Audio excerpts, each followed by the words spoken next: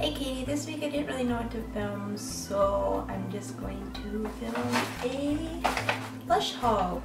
I went to Lush last Sunday so Cody can pick up my mom's Mother's Day present, or so she can pick them out, and I wanted to tag along because I wanted to pick up a few things myself.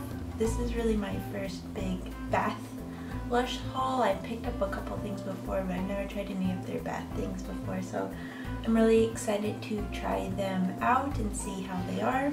I have pictures and descriptions of everything listed on my blog, so if you want to see more in-depth stuff about them, they'll be on there. I'm going to be reading off my phone. I have like the descriptions on my phone, so I'm going to be reading off of them just so I can kind of tell you what everything is. So the first thing in this little bag is this little one, and this is called the Butterball Bath Bomb. It is vanilla scented bath bomb that is everything but boring. The cocoa butter inside will rehydrate your skin and leave you sweeter and silkier skin, and it smells really, really good. The next I got is this one. They all smell so good. I had it in my room earlier and it was so fragrant and everything, but I put it in the bathroom because it was overpowering and it was giving me a headache.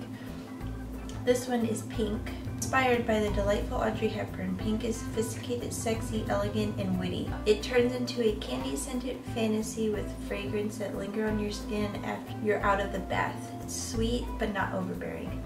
It is very sweet, but it's really pretty and really good. And like, I don't want to use all of these. They're so pretty and they smell so good, but I will use them. And then last in this bag is this thing, and it has stuff from my other product on here. This is a tea tree toner tab. This steamer tab is best for troubled skin. It has tea tree oil that keeps your skin clean and clear. All you do is you just put it in a bowl of warm water, and then you put your head over the steam that comes out, and you put a towel, and it just helps kind of clean your face out. And then the second bag, I just have two more things.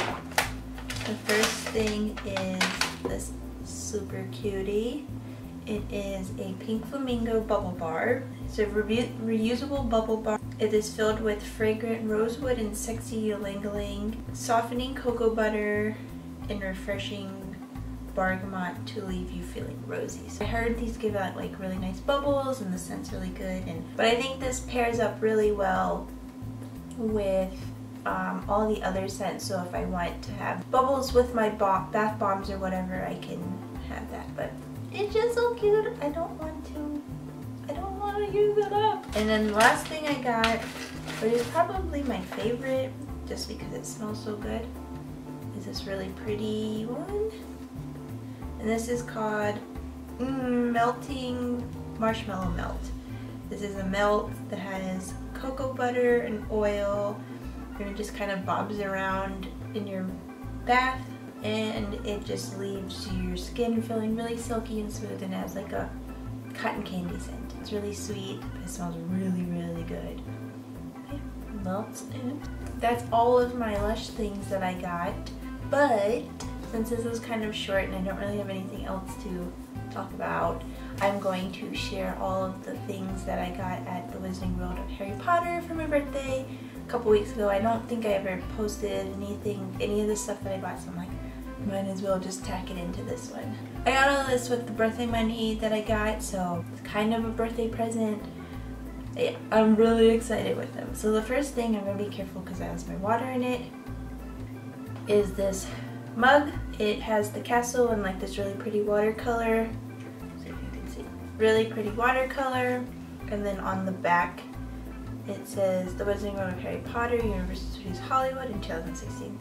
This is their like opening day memorabilia stuff. I was hoping that they would have a postcard with the castle on it because I think it's really pretty and I really want one, and so I could send you one, but I couldn't find any postcards anywhere. I don't know if I was looking in the wrong place or they just don't have any yet, but oh well. The next thing I got is a Gryffindor lanyard. It just says Gryffindor, has stripes, and then has the Gryffindor the Gryffindor crest on it. I love it. Gryffindor pride! 2 more things from the Wizarding World of Harry Potter. This is another opening day kind of thing. I was told that it is limited edition. It is a coin. It has Hedwig, or an owl, delivering a letter, Hogwarts letter, I'm pretty sure. And then on the back it has Wizarding World of Harry Potter Universal Studios. It's like the limited edition coin. And it's bronze, antique bronze collective coin.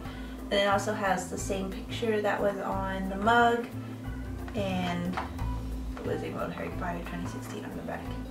But I thought this was really cool. It's like a cool thing I can put on my shelf or something. And then the last thing from the Wizarding World of Harry Potter that I got is this little keychain. And it's really cool. It has the castle and then it flips around and it has, just says Universal Studios. But what's really cool is it says my name on it, which is awesome. Like, I don't know, pretty cool to have Wizarding World of Harry Potter with your name on it. Also, I wanted to show you, I got new glasses. I just picked them up yesterday and I really like them. They're pretty different from what I normally wear. I usually wear square ones and these ones are more rounded, but I like them and they have a cool little metal detail on the side.